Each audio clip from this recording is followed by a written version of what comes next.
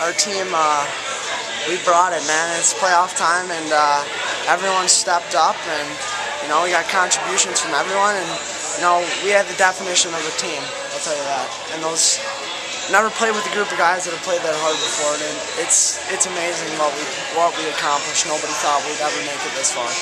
Jason, the goal you scored there late in the second period, you guys were down 4-2. We got back to a 5-5 tie going into the third. There was a goal late in the period. It was a kind of a fluky bounce that came loose to you.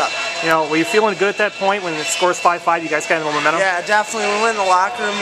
We stole the momentum at the end of the period, which is huge. And there's no doubt in our minds that we could have won that game. And things just didn't go our way, but that's all right. That's hockey. I told the boys 3 years ago when our regime came in, our coaching staff came in, I told the boys, it's about you guys. It belongs to the kids in the arena, and you three guys, Jason Ford, Scheffler, Chase Bush, then we had Darger join us late, and Austin Brask, all the senior, Mitch Horst.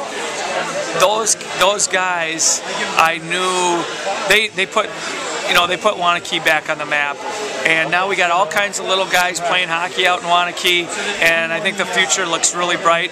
But those guys lit the match. They lit the match back to back. We have atmospheres like tonight, atmospheres like last year going to the regional final. Waunakee is a football town. It is a sports town, but it's becoming, people are getting enthused with hockey, and guys like Jason Ford and his group of guys around him, they're the ones who put him on the map. And so it is bittersweet. We're going to miss him, but we got a bright future ahead of us.